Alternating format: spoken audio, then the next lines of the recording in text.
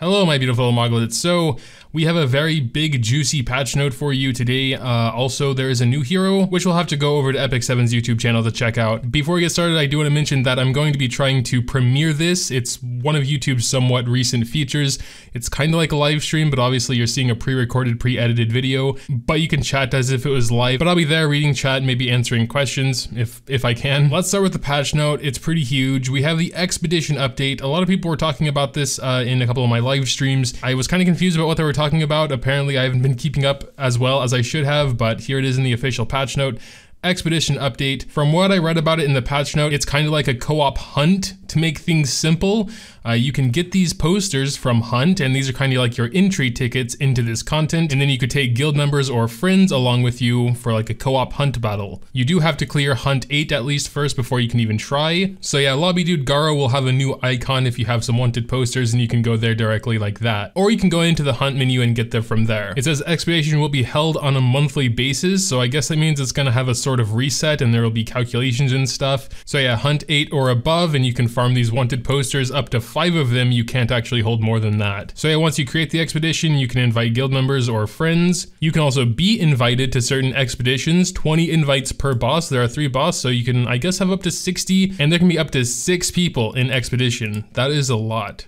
They must be really hard. Also, it says here, better rewards are available when the boss is defeated within 29 minutes. So firstly, 29 minutes seems like a long time for a boss, but I guess it's gonna be a pretty big thing. And you can see a couple of rewards down there. Looks like equipment reforging materials, but I don't think they show the rest of the rewards here. So you can do the same expedition 3 times per day. Oh, and unlike every other content, energy will be consumed when you enter the expedition. It will not be reimbursed if you are defeated or if you leave the expedition.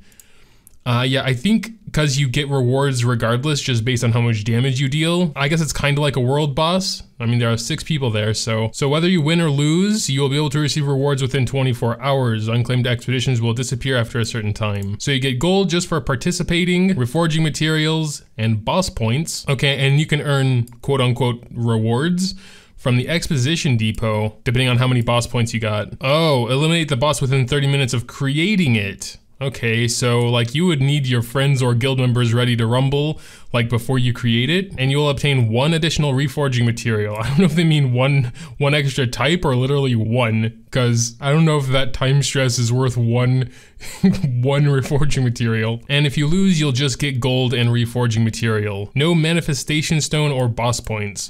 Is that literally 2 reforging materials? What's the point? Hopefully you can do something special with those points. Okay, here's what you can do with the points.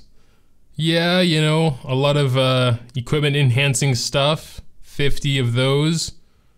Doesn't look too bad. I see some more stuff back there as well. Yeah, I mean, looks like it'll be some pretty fun PvE content.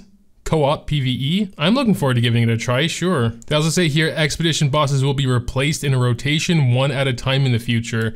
Depending on the boss rotation, difficulty level, drop rewards, and expedition depot rewards may be changed or added. Then we got zone 5 of normal labyrinth. Can pick up some gear here. Looks like a crit chance, crit damage set.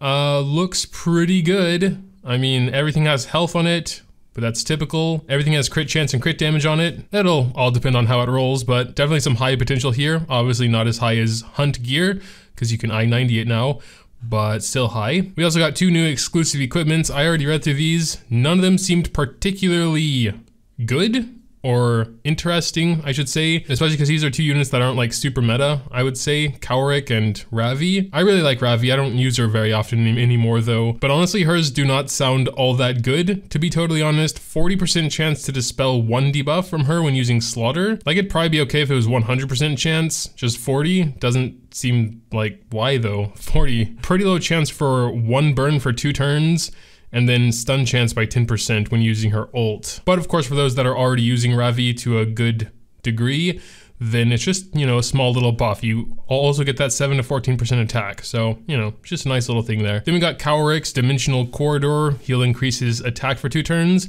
Guess it can be good if you don't have an attack buffer on your team. Decrease hit chance for 1 turn when using Dimensional Explosion, and 20% damage boost for Dimensional Explosion. Again, they're like, okay, nothing special though, nothing worth talking about. Then we got a new side story, Seaside Showdown. It looks like the same thing they did with, was that Cigarette side story. I like this. It's pretty simple, you know, not too much story going on there, and little missions to do. I like those. Got an Aura drop rate, a Ravi drop rate. World Arena will be ending, I think tomorrow actually. One thing I was wondering is that do people who are in Master just get the skin and no conquest points? That seems kind of weird to me. Like, I mean, technically, mechanically speaking, even 1,000 conquest points is better than a skin, because you can actually do something with the conquest points. I mean, you can look at the skin, you know, it's a very nice skin. I hope I don't decay, because I really do want it. A new function will be added where the pre-banned hero will be shown on the screen after being banned. So no more double bans, hopefully, or would that be too late? I'm not sure if that's just more for clarification, or like, we'll see them before week. It would be like someone has to do the ban first then, right? But whatever, we'll see. Then we also have Blind Day for Champion 5 and above. Apparently there'll be a window on the weekend where the details of your opponent in Arena will be hidden. Nickname, account rank, victory points. I'm not sure what the point of this is. Oh, okay, so yeah. I didn't really notice that this was right before reset happens. So I guess people can't like look at who they're really close to and like know what team they're. I don't know, man. That's kind of weird. I mean, I'm not in Champion, so it doesn't even affect me, but hopefully it's some quality of life for you guys up there. Yeah, so I guess it's to prevent like the targeting of someone, you know, most of their personal details will be gone. I think even the way these units are displayed in their orders will be changed, but like the defensive positions won't be. They're also going to limit us to 30 refreshes per day. While this would have been annoying when I was climbing to Champion, because I'm pretty sure like at that last day there, I was getting so fed up with just seeing the same teams over and over, and I would just refresh until there was like someone that wasn't cancer that popped up, you know? So I'm sure I refreshed probably like 80 times during that one day, so that would have been annoying for me. Well, I mean, it will be annoying for me when I'm going to try and climb again. Oh, you will still be able to use free refreshes, so I guess you're just gonna have to be more patient. Oh, also it seems like this total ranking section will be kind of blind as well, so you can't be like sniping someone. Even though I guess, I mean, there is still kind of enough information there, probably. I feel like I actually shouldn't be talking too much about Arena. I don't keep up with it at all, so I might just be completely wrong with everything here. But that's the only reason I can really see, like, why they would do that. They're also changing something here with points, but again, this is something I don't really understand, especially this negative 200 plus, negative 160 to 199. I don't know what this reference is really.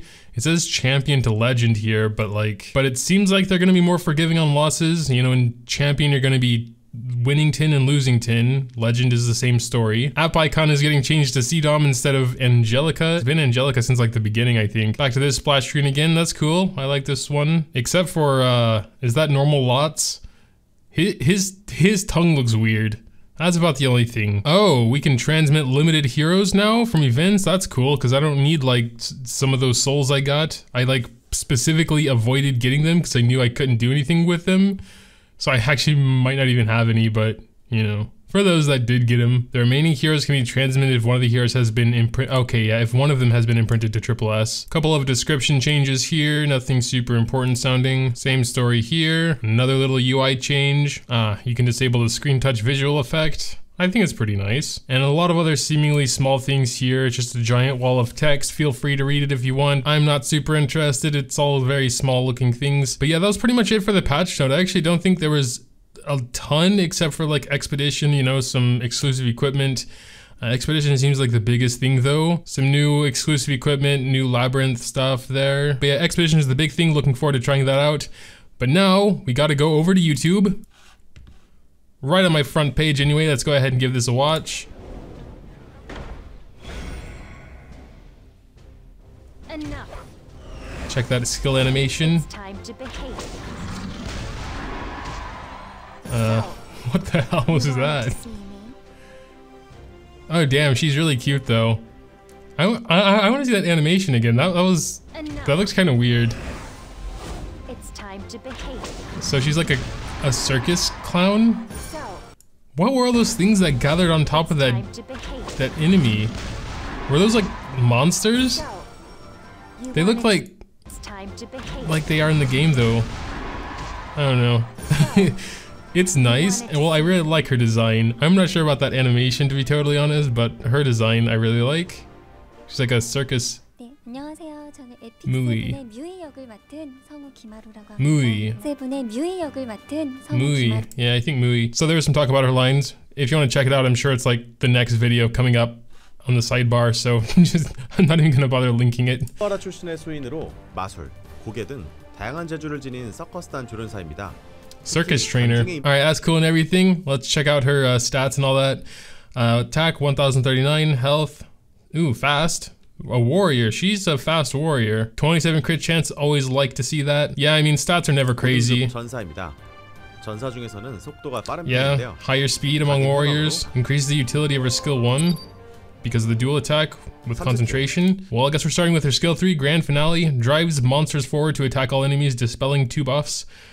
Grants increased attack to all allies for 3 turns. I actually really like this because she seems like she'll be able to do some solid damage, and she'll be a support, dispelling buffs and increasing attack to everyone for 3 turns. And she is so fast as well. I'm already thinking maybe like paired with CDOM, you know, because CDOM gets that combat readiness when someone else crits. You know, bill her with 100 crit chance, dispelling those buffs. I would hope, like with all other heroes in the meantime, she dispels those 2 buffs before attacking.